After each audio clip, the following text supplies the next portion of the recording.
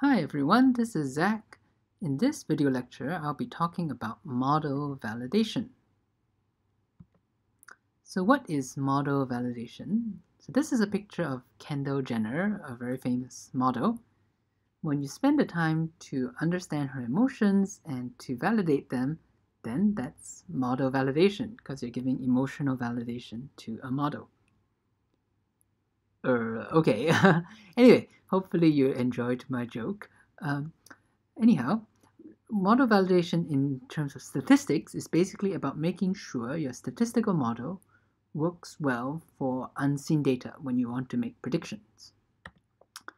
So remember, the prediction problem is where you estimate a statistical model using data that you have seen, and then you want to use the model to make hopefully accurate predictions for unseen data. Now, if you think about it, there are two possible objectives you might have. One is you want to improve how well your model fits the data that you've seen. Alternatively, you might be wanting to improve how well the model fits data that you have not seen. And of course, the perfect model kind of is perfect at both. But if you think about which objective is more important, well, actually, fitting well in terms of unseen data is what we really want. I'm going to illustrate this using the Hong Kong DSE. The DSE is basically an exam which all high schoolers in Hong Kong have to take if they want to get admitted into a prestigious university like City University of Hong Kong.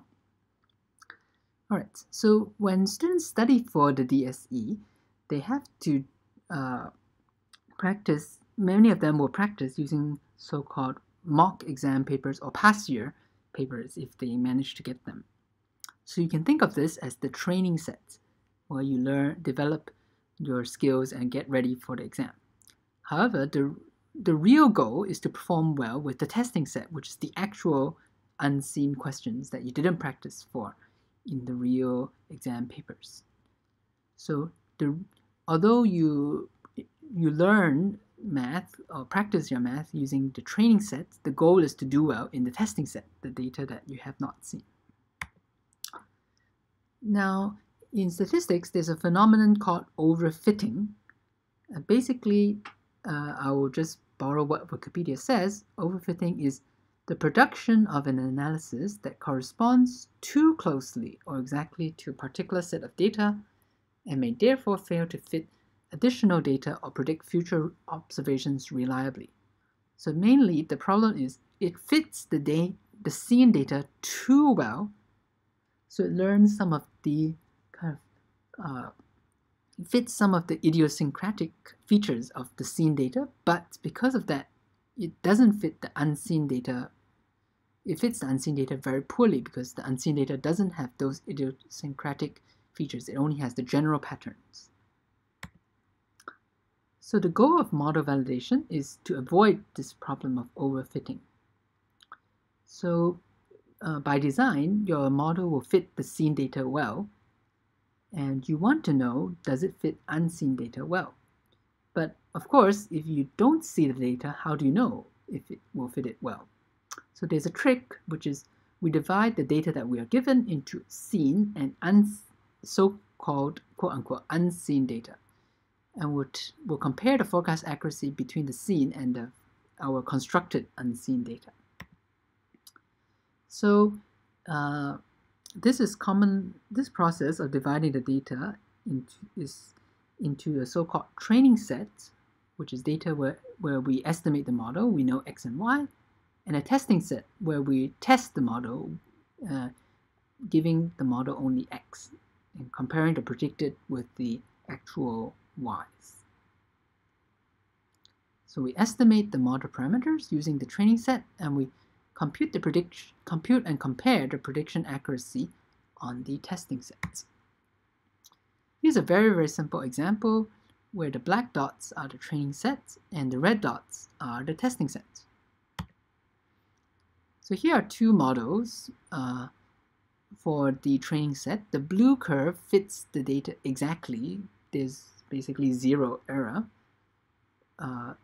but it fits some of the idiosyncratic features of this data, whereas the green line basically just fits the general trend and ignores some of the idiosyncratic noise in the data.